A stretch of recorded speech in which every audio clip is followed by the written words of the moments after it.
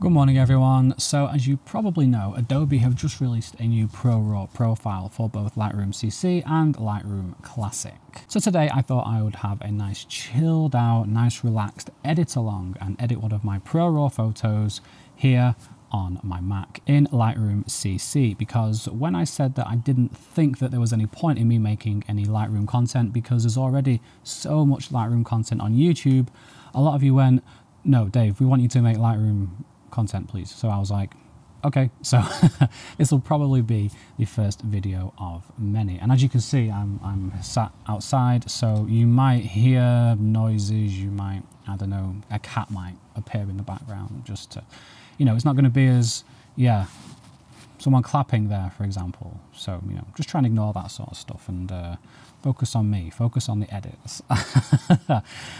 Now, the edits that I'm going to make are actually my Cantacuzino preset, which is part of my preset pack. And a big thank you to everyone who has bought the preset pack, by the way. I hope you're enjoying it.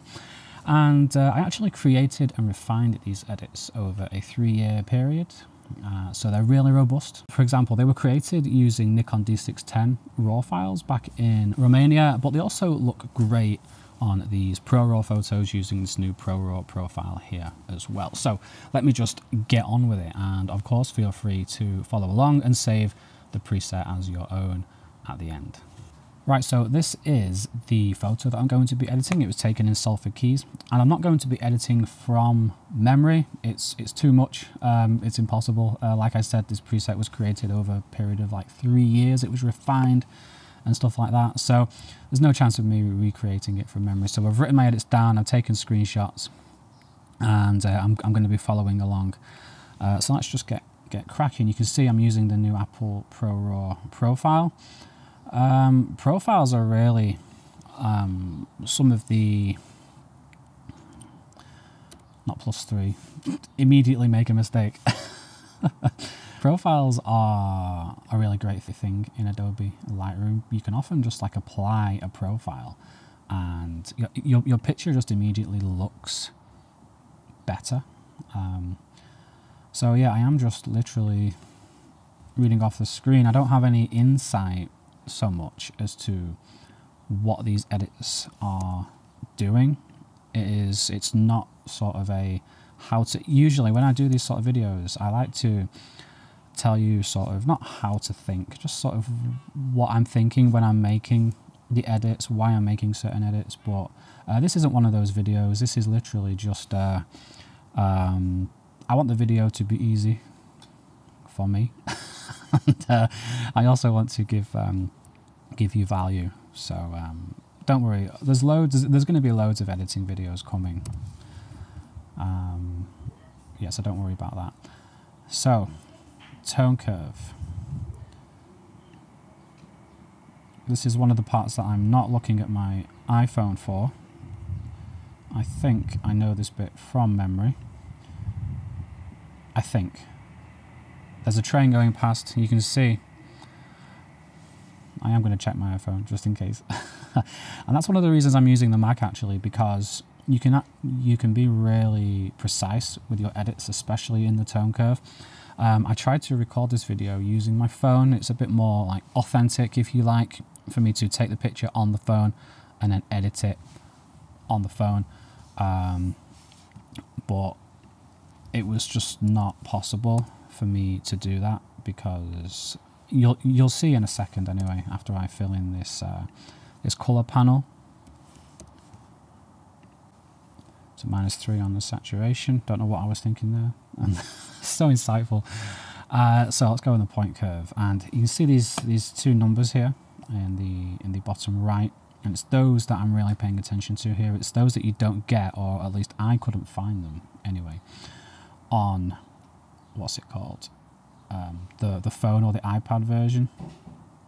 Plus, the screen recording on the phone and the iPad in particular is really unreliable. I would record, there was a video I made last year, Affinity Photo on iPad, and I recorded that video so many times, because I would record and I'd check the recording and it just stopped, you know. So I had to record the iPad screen through the Mac in the end, and it was just a nightmare. So yeah, it doesn't really matter. All the edits that I'm making now can be made on the phone. You can follow along to the best of your ability if you are using a phone. The best way is to buy the preset, obviously. When I used to watch videos myself, you know, different photographers sharing their own presets in an edit along like this, and when I would recreate their edits, especially when it came to the tone curve, I'm struggling with this point. I'm trying to get it 62, 59.2. Yeah, the tone curve would always, even though I would get it subtly wrong, so I would end up just buying the preset anyway, just to see. And yeah, there's subtle differences in the tone curve would make all the difference. So this one here, this is the highlights. Oh, nailed that one straight away. And then the last point, I want 184.7. So there we go. Now let's just turn the tone curve off and on to see what that's done. It's made it look worse, as is usually the case. That's fine. We're going to make it look better, obviously, over the course of the image.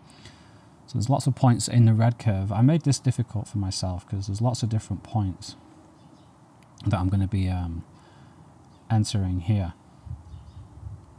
17. I want 5.9, 5.5. I do want to make it exact, so if it is taking me a long time to make a point exact, I will just fast forward it. For you anyway, not for me. I can't fast forward real life as much as I would like to sometimes. Okay, I want 20.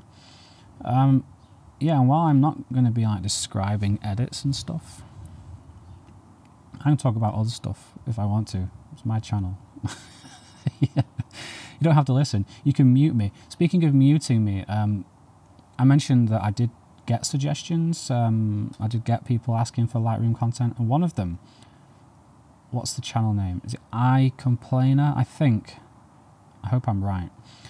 I Complainer. He said you should do. I think he's been following me and commenting on a few of my videos for right from the very beginning back in April. So thank you for that. Seriously. The bird thanks you as well. And that you're going to be a pate. What was I saying? And you know, in reality, it takes me so long to record videos because my mind is just wandering all the time, just like then. I Complainer. Yeah, follow me for a while. Thank you. And he or she suggested to do an ASMR video where I just sit editing silently, and I thought, fantastic. I don't have to talk, you know, I can just sit here and edit, and I can just record my screen.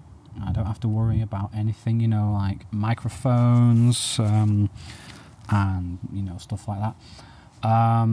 But I'm like, ASMR. I use ASMR to get to sleep sometimes because I have trouble sleeping. And I'm like, isn't that where typically a young woman would be like making all these noises? Like, you know, stuff like that. Into the microphone. Do you want me to? I like the idea, but I wasn't sure how to execute it. So I'm like, do I put the microphone here on the trackpad so you can hear the clicks of the trackpad? How do I do it? Because I would like to do it. So if you are watching, please let me know, and I will do it. As I saw, Peter McKinnon made a video. I think it was a couple of years ago now, just silently editing on an iPad. And I'm like, well, that's a dumb idea. Why would anyone want to watch that? And it's one of his like most viewed videos. I'm like, okay, fair enough. So someone's driving very fast nearby. So yeah, let me know how I should execute that. I will sit here silently editing as many times as you want. But the ASMR factor, I'm not so sure. about that. So the image is coming together now with the tone curve. When you start getting into the colors in the tone curve, the different color channels, you often, I was going to say you can't manipulate one without manipulating the other, but that's not true. Sometimes you can just pull up the reds and the shadows and it looks great, or something like that. But oftentimes you do need to, if you make an edit to one, you have to make edits to the other. Otherwise your image will just look overly red or overly green, you know, stuff like that. Okay. Nearly done with the tone curve. And then a lot of these, a lot of the edits for Cantacuzino. Cantacuzino, by the way, is named after Cantacuzino, Castello Cantacuzino, which is, they call it a castle. It's not a castle, it's more like a manor house in Romania. It was like 2 kilometers away from where I lived in Romania, in Bușteni. Very nice place. I only went a couple times and take some photos. Maybe Editor Dave will put some photos on the screen for you as we finish the tone curve and move on. Let's see what we're doing here. So that's what we've done so far. If we zoom into, oh, hello. If we zoom into this, this young lady here, doing the row your boat, we can see what we've done so far. Still doesn't look too good, but we're going to move into the color channels now. What was I saying? Jeez Louise, Davide. Cantacuzino, yeah, Editor Dave, put some photos of Cantacuzino that you've taken on the screen, please. Editor Dave hates recording Dave, because like I said, it takes me a long time to record a video. My most recent video, Husky Vision 1.55 anamorphic lens review. I'm really proud of that video, really happy with it. I think it's one of the best I've done in terms of structuring the video, in terms of how the music reacts to what's going on screen and stuff like that. Like, it's not just one continuous track playing, it's, yeah, anyway, I like it a lot. And it took me hours to film just because, I don't know, I just get distracted and I can't focus on what I'm saying, and I'm so keen to get every piece of information in. And I'm so anxious of forgetting a key piece of information. It's like a house of cards, you know, you remove one little card and the whole thing falls down, and that could happen with one of my videos. The way I do my videos, they're so information dense all the time. And I think that's colours finished. Yeah, I can't really see out here. There's light on the screen, so we'll be able to see the screen recording. Won't you, Editor Dave? And what was I saying? Jeez. So dehaze. I've got colour grading to do as well. Don't let me forget colour grading. Dehaze +6. Yeah, so it's great for me to just be able to sit here and just follow my edits. It's really like a change for me. And I just want to talk about, because I do, my schedule, my YouTube schedule doesn't seem like it's particularly prolific, if you like. I upload once a week, or I try to, or sometimes multiple times a week. Some months I upload like 7 videos, other months I upload 4, maybe 3. And so it might not seem like I'm that prolific, but the videos being as information dense as they are, and how just sort of my mind works with everything, it's a very, not stressful, but there's a lot of work that goes in behind the scenes. And I will wake up, like, I don't sleep very well, because I will just wake up in the middle of the night to write an idea down, anxious that I'll forget the idea if I don't write it down. So I can never really switch off in that respect. And I've been doing YouTube. I decided I wanted to do it back in April, back when and I said I would try not to mention anything topical or anything, but since we locked down, since we all got locked up, don't let, since we all Anyway, yeah, since that I was like, yeah, I want to do something else. I want to do this now.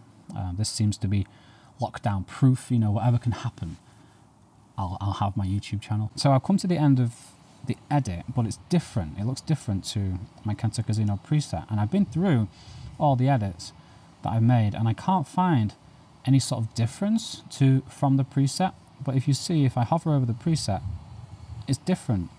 It's so strange. I don't know what has happened. So what I'm going to do is I'm just going to take screenshots of all these sort of sections of the edit and post them on my website. So, you know, the key thing is, like I said, all these numbers here. Something went wrong. I don't know. I went through, maybe you can help me with this. I applied my Cantacuzino preset, but when I recreated the preset to the exact specifications, it looked different. So, you know, maybe I'm not the guy to give you Lightroom tutorials after all, because, or maybe I've just missed something. I don't know, but I really couldn't find anything different. But anyway, you will get the value from this video. You will get all the edits. I'm going to take, like I said, take the screenshots, put them on my website, pisicpack.com. The link will be in the description. It's not an ideal end to the video. It's not an ideal video for you, but there you go. You're getting a free preset, so what do you have to complain about?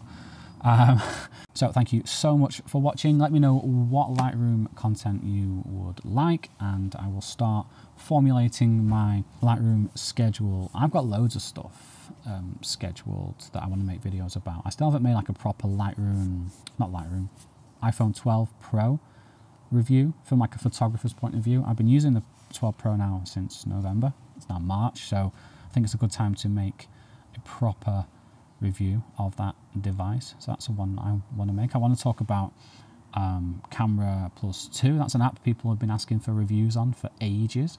Yeah, there's loads of stuff that I want to do. I do read all the comments, so feel free to leave suggestions for me. And you can find me on Twitter, by the way. I came back to Twitter. I took a deep breath and I stepped away. I deleted my account completely, as I often do. And then I came back to the Twitter. So you can follow me there at Pisic. I post things there that you might find interesting. So there you go. Right, thanks for watching. Take care, stay curious. Ozibuna, she pakrun, she teubesk, she sunt barbat fumos. I'm just joking. That last one was from my wife.